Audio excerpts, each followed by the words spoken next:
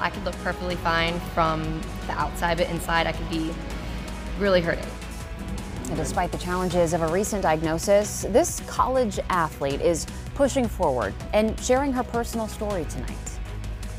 About 1.5 million Americans, 5 million people worldwide, have a disease called lupus. 90% of them are women. It's an autoimmune disease in which the immune system mistakenly attacks healthy tissue, and it can be really serious. 11 News medical reporter Mindy Becerra is joining us now, and this is really personal for you, Mindy. Yes, it is, because you remember that in September of 2021, I shared that I was diagnosed with lupus, one of the millions across the globe fighting this disease.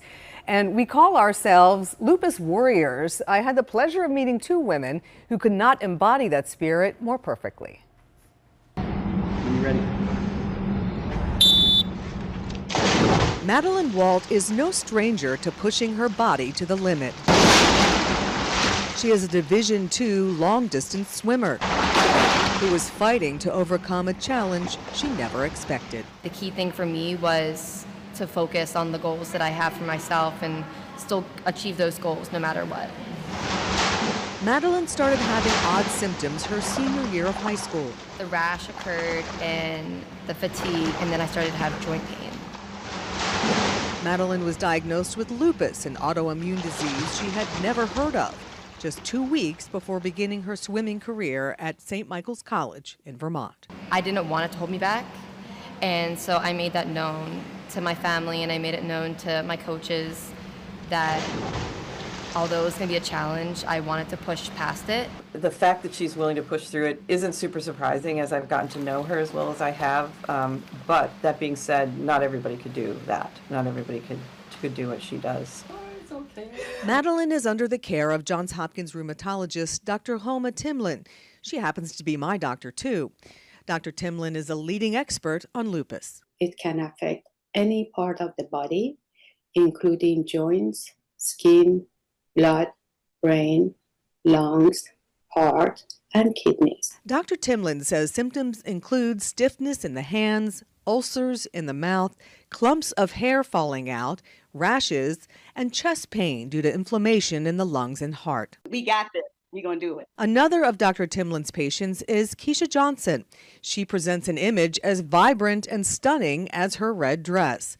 But for lupus warriors, we don't look like how we feel. Keisha was diagnosed with lupus December of 2022. Black women are 3 times as likely to develop lupus than white women. My hands and feet were swollen.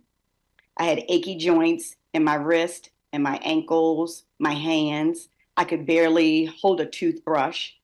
My hair had fallen out. She even had a pulmonary embolism. She is now on the proper medications, but not before she suffered organ damage. The lupus started to inflame my kidneys. It's called lupus nephritis, a potentially devastating condition many lupus patients will have to battle. 60% of lupus patients have lupus nephritis during their disease, and about 10 to 20% will develop end-stage renal disease within 10 years. Dr. Timlin says recognizing damage to the kidneys early on is vital, and it's usually done with a biopsy. She's excited about a new non-invasive way to track renal activity. From June this year, we will be starting our study on MRI of the kidneys. This is non-invasive, without contrast, looking at both kidneys to identify early inflammation, scarring, and even assess the response to the treatment. She calls it a game changer. Nice to see you. Dr. Timlin stresses to her patients the importance of taking medications regularly, avoiding flare triggers like ultraviolet light and smoking. But most of all, avoiding stress is crucial.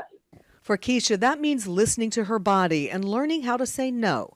But she will not allow her disease to define her. But after a while, it's like, wait a minute, I have lupus. Lupus doesn't have me. So I am going to live my life. I'm going to continue to travel and do the things that I enjoy. Has it slowed me down? Of course it has. Meanwhile, Madeline fights her disease one stroke at a time and says lupus has actually given her a gift, a new mission in life.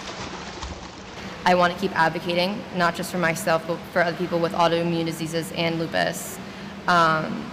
I want to raise awareness for it because it's not something that people know about. So I want to use it in a positive light for not just myself, but others. And by the way, not only did Madeline have a very successful swimming season, she also made the dean's list despite a hospitalization. Just an amazing young woman. And a piece of information that Dr. Timlin shared stunned me. She says 40 years ago, there were not a lot of lupus patients over the age of 45 because they just did not live that long. But now if lupus patients take care of themselves, they can live, a regular lifespan. And that's thanks to a significant improvement in the medications, the diagnosis, and the research, but there's still a lot we don't know about this mysterious disease. Yeah. And like that one interview, you would never know if you're aching or feeling bad in a day. Yeah. It just doesn't present. Right. Nope. Wow. That's true. Courageous women, including yourself, Mindy. Thank you. Yeah.